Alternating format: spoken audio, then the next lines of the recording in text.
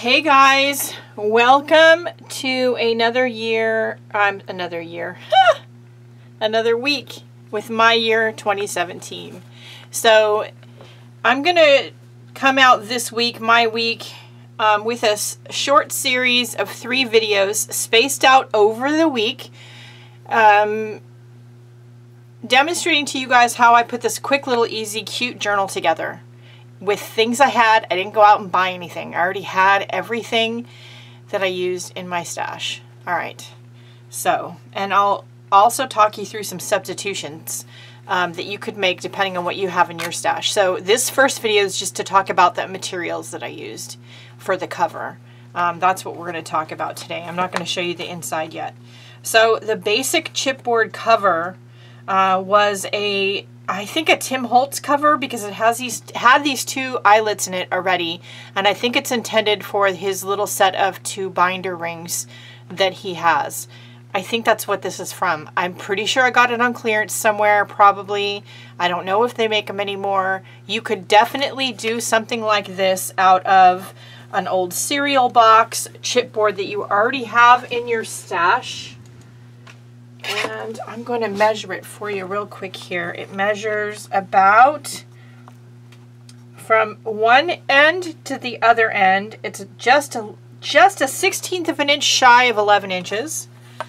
And it is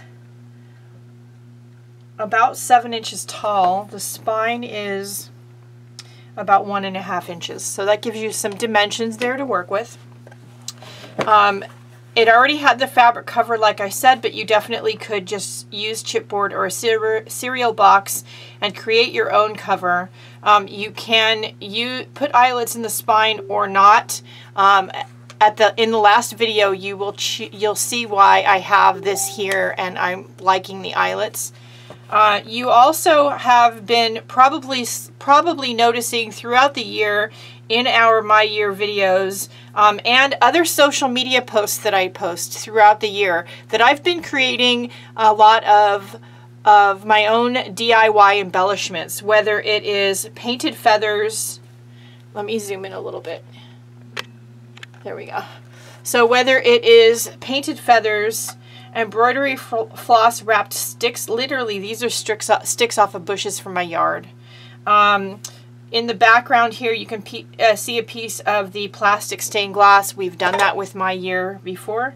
And there's other found objects from around my studio. A piece of driftwood sent to me by my friend Cindy Utter, wrapped with some metallic wire.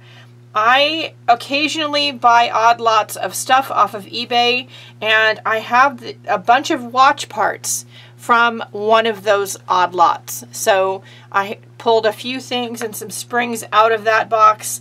I had some stencils from Mike Deacon, helps me get my stencils cut, and I had some prototypes that didn't quite make it, let's say, and he sent me the pieces anyway, and at first I was like, what am I going to do with that? And then I was like, oh wait! So you can see little pieces of them poking out here in the background. This is a Tim Holtz word card from one of his little mini decks of cards, and this is the one that he has as just words. This brass clip, you can find these in a lot of places. These were originally, as far as I know, made for Midori Traveler's Notebooks. I got these off of Wish for a couple bucks. They weren't expensive. And I just shoved that in there. Along with the cover, some elastic cord, some tags, a piece of cardstock, some notebooks. That's what you're going to need. So if you haven't painted any feathers or made any plastic stained glass, you don't have to. Base what you put on your cover with what you have in your stash. Look around at those unique things you've been saving, like unique and or weird, honestly, like the driftwood, like the watch parts that you've been hoarding. Collect them, put a little group of things together. I'm going to show some clips in here right now of me doing exactly that. Where you see me gathering my pieces and parts. There's just a little short clip and trying to figure out what's going to work on the journal cover and what's not. And I'll be back in the next video, and you'll see me actually attaching things to the cover and trying to figure out in my mind, I don't think that's actually, it's not actually on camera, but trying to figure out in my mind what's going to go in the journal and how exactly I'm going to use this, which is where that comes into play. So this is video number 1. Get your cover materials together and get that covered and put together. Gather your decorations for the cover, whatever you think you might want to use. You're going to need some glue. You're going to need, I used some wire here, so you might want to use wire. You're going to need some clips. You might need an inspirational word. I was thinking about putting something else here, but for some reason, I like the smile. So anyway, we will be back in a couple of days, and I'll show you exactly how I put this together and show you some more clips of what my process was for doing that and how exactly I did that. Don't forget to check out the video description if you're not part of My Year 2017 and you'd like to be, which is what this video is created for.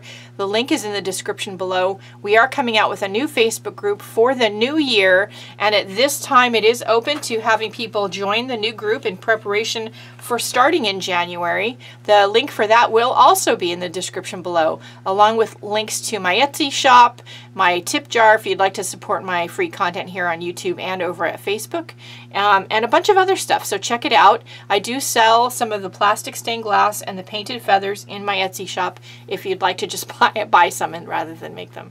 All right, that's it for today. The most important thing, of course, is to go out and have a great day. Do something nice for yourself because you deserve it. I'll see you in a couple of days for part 2, and that's it for today. Bye, guys.